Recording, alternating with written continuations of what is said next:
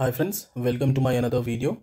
Today in this video, I will discuss about the capacitor bank sizing. It is a part 2 video of capacitor bank sizing series.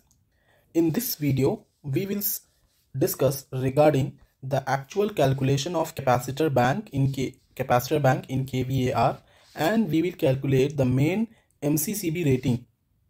So let's start this video. In order to know how to calculate the capacitor bank rating in kVAR, we need to understand the formula which we will employ to calculate the capacitor bank rating. I will discuss in same series of capacitor bank video regarding the power triangle in more detail, but as our motto of this video is to calculate the capacitor bank rating in kVAR and the main MCCB rating for the capacitor bank. So I will give you the overview of power triangle and then we will jump to the actual topic, which is capacitor bank calculation in kVAR. As in the earlier part 1 video, I told you that the power factor is the cosine angle between voltage and current, right?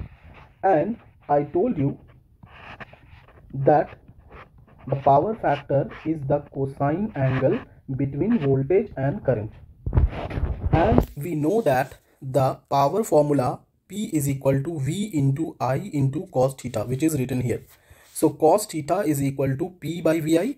We know P is the actual power or true power and VI is the apparent power. So we can say that the cos theta is equal to a ratio of active power and apparent power, which we discussed in the part 1 video in more detail. Now we know that the cos phi is equal to the ratio of active power and apparent power. If we have one triangle, okay, and this is the theta angle, then the cos phi is equal to what? Base by hypotenuse, right? Base by hypotenuse. So base is this one, P, and hypotenuse is this one, that is S, apparent power. So what is this? This is the reactive power. Hope you got what is power triangle, but in more detail we will discuss regarding the power triangle in further videos of this series.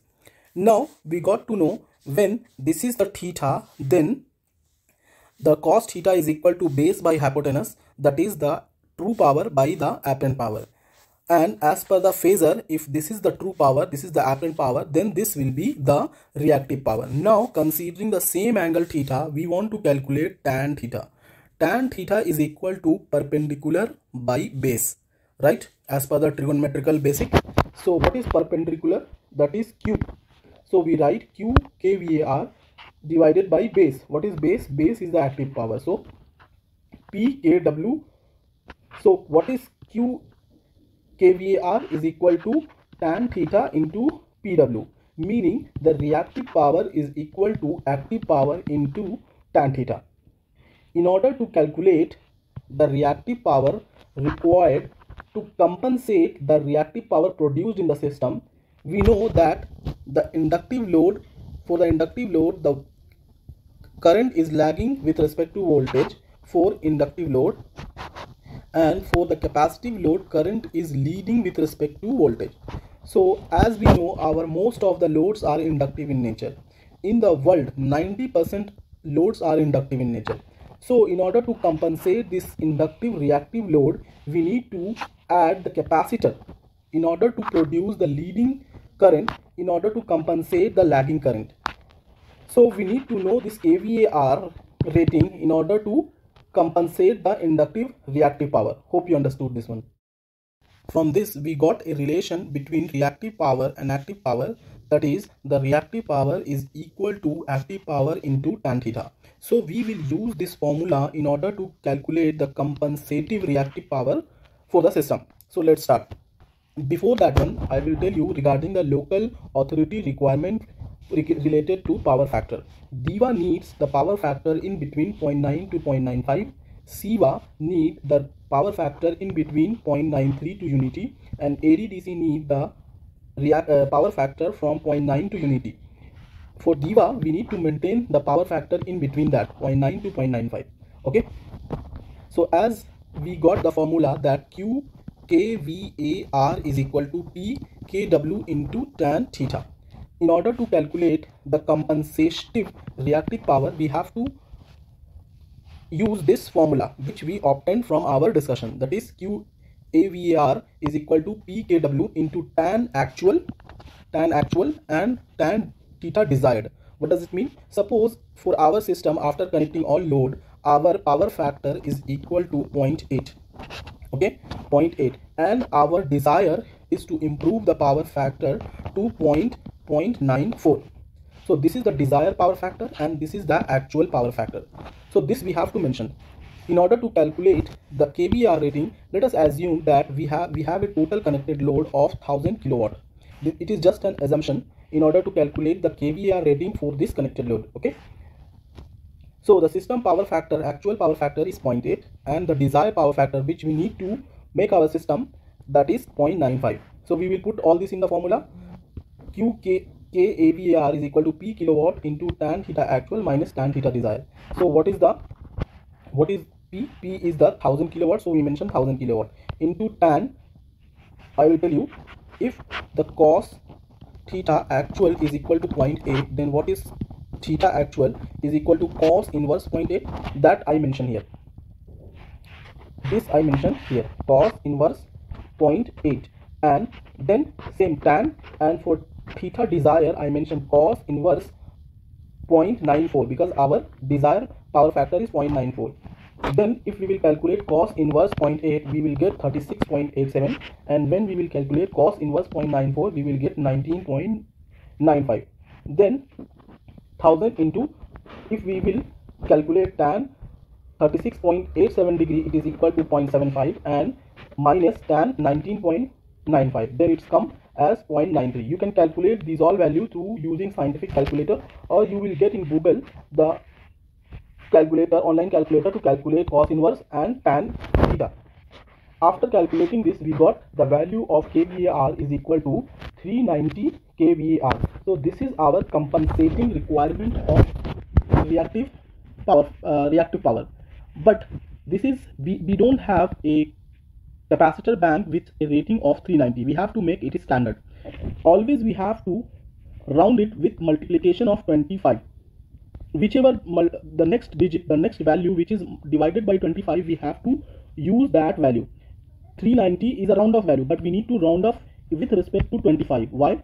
Because the standard available kVAR capacitor is of 25 kVAR, 30 kVAR, 50 kVAR, 75 kVAR, and 100 kVAR. So we have to always round off our calculated value with respect to 25 kVAR. So when we will order the capacitor bank, we will get it easily from the manufacturer. Now we calculated the power kVAR rating required is 400 kVAR in order to improve the power factor from 0.8 to 0.94.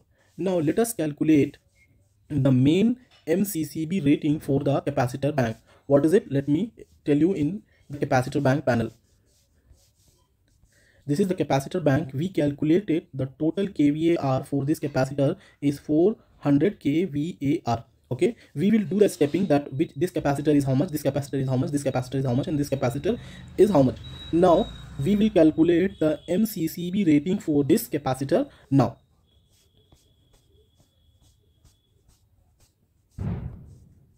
we know that Q is equal to root 3 into V into I into sine phi. We know that the Q, when there is the biggest angle between the voltage and current is 90 degree. Okay, so we will consider the MCCB rating as at the worst case.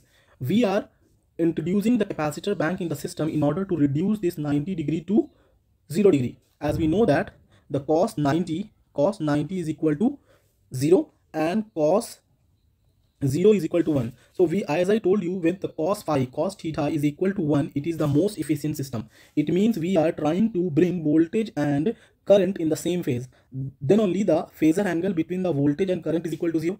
But we are calculating the rating of MCCB, so we have to consider the worst case. So in the worst case, the Q is equal to root 3 into V into I into sine 90. Sine 90 is equal to 1. So we multiplied it 1. So multiplication is with 1. I didn't show it here, but we will show it here for easy understanding. Okay. So Q is equal to root 3 into V into sine. So what is I? I is equal to Q divided by root 3. I multiplied here because power we need to calculate in, we know the kVAR, not VAR, in kilo we know. So I multiplied with the 1000 and V is equal to 400 and root 3 value is 1.732. So when we will calculate it, we will get the ampere rating of 577 ampere.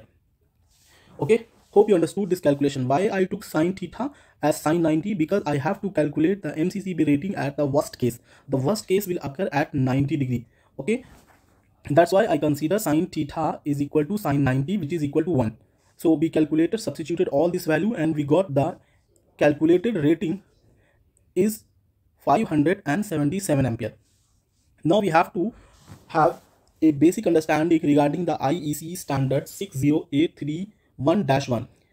This standard telling about the circuit breaker, fuse and contactor rating, we have to multiply it with 1.3 because we cannot select the MCCB rating, which is this is the system current, required current. Okay, and we need, as per the IEC standard, it is saying when there is a capacitor bank and we are calculating the MCCB rating or fuse rating or contactor rating, we have to multiply it with 1.3 into 1.1. Here it is mentioned when we are calculating it for capacitor banks, capacitance as a safety factor. So we have to multiply our calculated rating, that is 577, with 1.3 into 1.1 in order to get the calculated MCCB rating complying IEC standard 60831-1.